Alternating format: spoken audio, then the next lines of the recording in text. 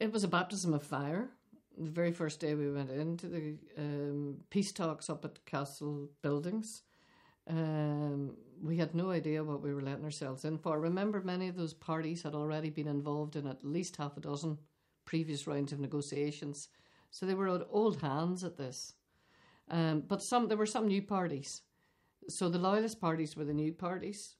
And so we were very smart and reached out to David Irvine and Billy Hutchison and to Gary McMichael and David Adams and asked them to meet with us because we were all new and we wanted to make sure that we weren't overrun by those who had been around for a long time. The Alliance Party, the SDLP and the Ulster Unionist Party were going to be there, and they had all been involved in previous talks and none of us had. So that was really work well spent because they came to this house and we used to cook dinner here on a Friday night and we got to know them really well. And they got to know us and began to trust us.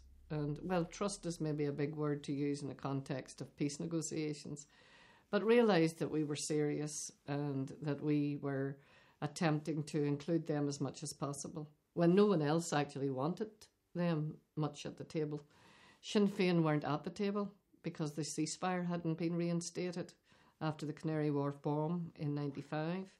So for the first year, 96 to 97, Sinn Féin were outside the talks. But we took the view that we should create a back channel. And so practically every month, myself and some others would go and meet with Sinn Féin as part of the process.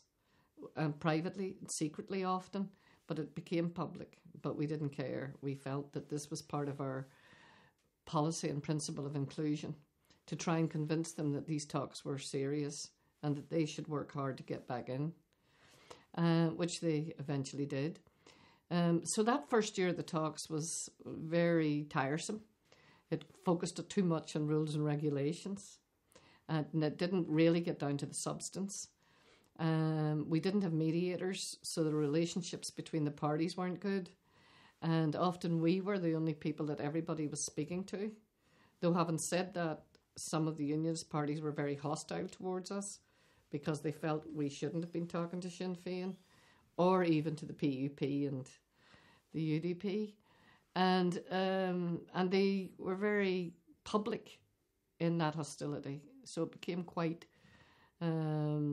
publicly known that they were calling us names, telling us to go home, telling us to have babies, to stand by our men. We turned all that into good fun and humour because we weren't about to accept any of that nonsense. But it was quite humiliating to be treated in that way because we were, women who had a lot of experience and expertise, but we were being seen as outsiders who shouldn't be at the table. There wasn't a day went past when they didn't say to us we had usurped a role in that the election system that got us there was a joke according to them, because it was this list system in which 10 parties got elected instead of individuals. And so we were constantly reminded that we were in a place that didn't belong to us. And we had to fight to make sure that we held and sustained that place once we got into it. But it was a very uncomfortable place. And so we had to bond together very well to make sure that we had good friends and good support in the teams that we were building inside those talks.